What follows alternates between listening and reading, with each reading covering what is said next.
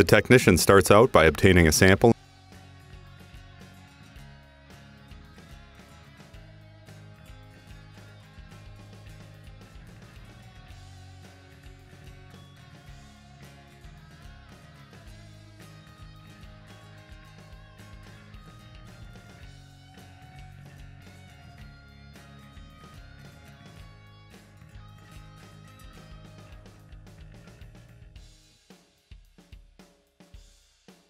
Next, the technician takes the specimen and places it into the mold. Note how the technician rotates the mold as to how it should be positioned in the chuck. The technician places the specimen just south of center and parallel with the slide that will be dropped onto the section. When adding the mounting media, notice how the technician slowly applies the media to the outer edge of the tissue first. This is done to prevent air bubbles from forming.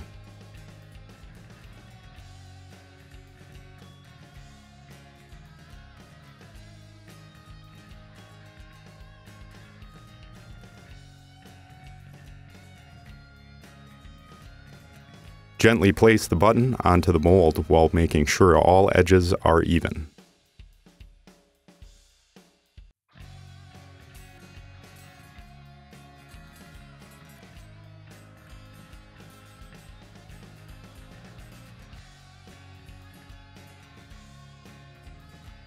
When placing the specimen into the isopentane, allow it to hover for 10 seconds before letting it drop to the bottom.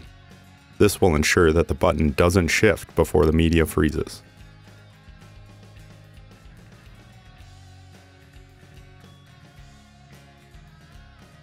Now wait for about a minute to a minute and a half.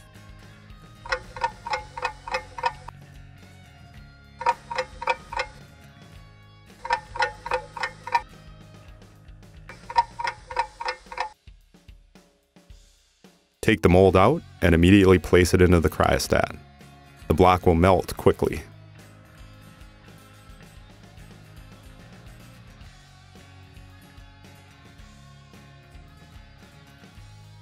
To get the block out, grab the sides of the mold and give it a slight soft twist. The block should easily pop out. Now place the block into the chuck with the orientation that you set up while grossing the specimen. Ensure everything is tight.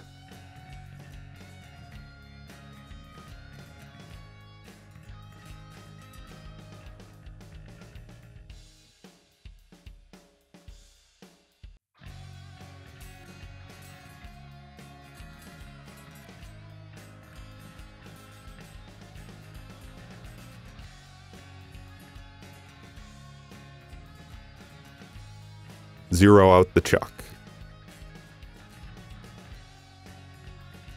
Make sure the chuck is all the way back.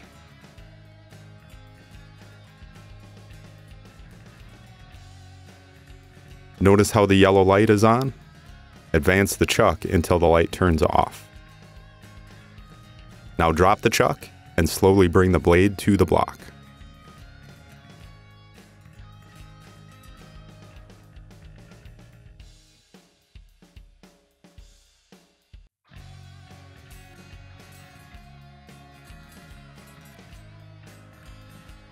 Slowly advance the block with the soft advance button while rocking the wheel.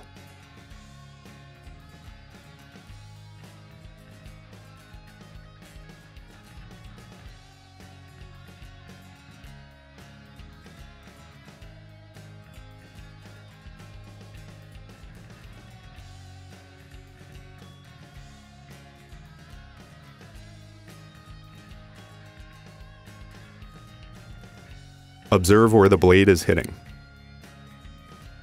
Once you get a good idea where the blade is hitting, apply the XY technique as necessary.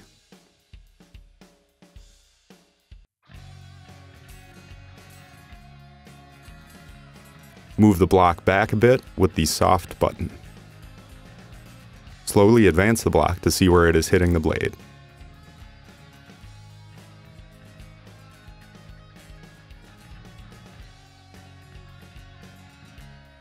If the XY is still off, readjust. In practice, this should only take you 3 times to fix. Again, move the block back. Slowly advance the block to see where the blade is hitting.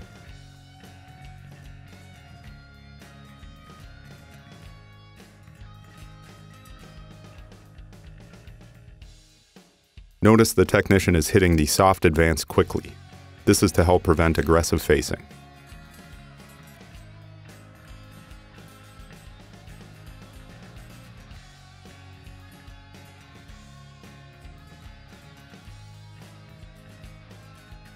Now that the block is properly aligned, the technician will throw away about 8 to 10 sections.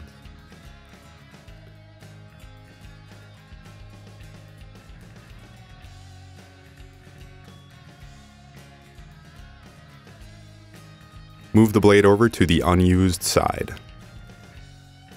Move the block back slightly and throw away another 5 to 8 sections.